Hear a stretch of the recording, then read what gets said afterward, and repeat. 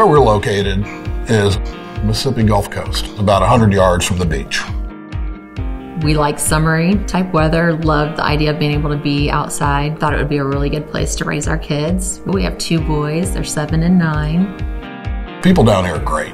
You know, a lot of preconceived notions from other parts of the country that, Mississippi, kind of backwards. Not the case. And it's a New Orleans playground. We get so many people that have weekend homes here. In building new homes, the last thing that people really think about, they never really think about heating and cooling.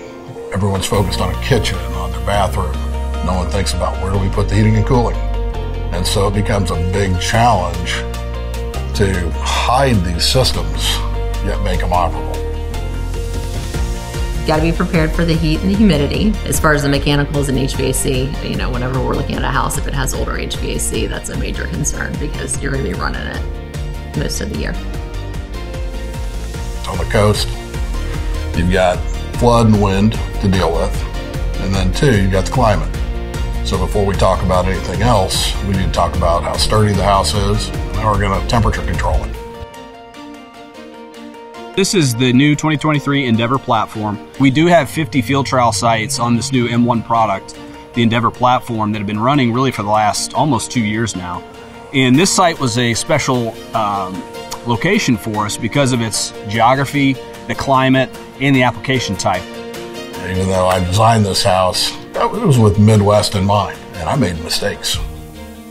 When we built the house, the first floor of the home sits 10 feet above the ground. So my house is 43 feet tall. Things had to be designed and built to hurricane standards to withstand up to 135 mile an hour winds. In retrospect, I would have done things a whole lot different. It was very costly to make constant repairs, things that the climate was doing to the systems. You know, we could have taken care of that problem before it began. I knew we had 2 systems to try to keep it cool because it's always running. I mean, we turn the heat on probably once a year. So pretty much 2 to 3 times a season, you're gonna have to have somebody come out for something because it's running all the time. Here on the Gulf Coast, you've got the salt air environment, you've got high humidity, you've got long run times, and it's fairly warm year-round, so the equipment is running all the time.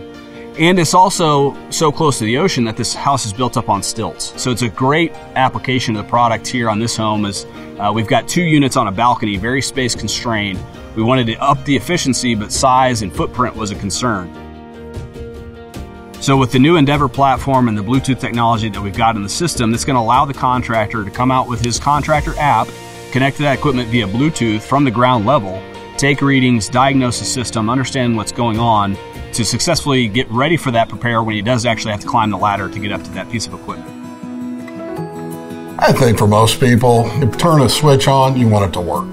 Is it something we think about on a daily basis? No, and that's good. Whether it's the new Endeavor system or something that's 10 years old, you don't want to have to think about your heating and cooling system every day. It's really been part of Rheem's design philosophy for a long time. We're trying to gather as much data as we can with as many sensors as we can, transmit that back via laptop and Wi-Fi connection to our servers so that the team can pull daily reports and see how the equipment is running in real time. Ever since they put it in and got it installed, it's worked. I keep it 69, 70, depending on what we're doing and how hot it is, and it works.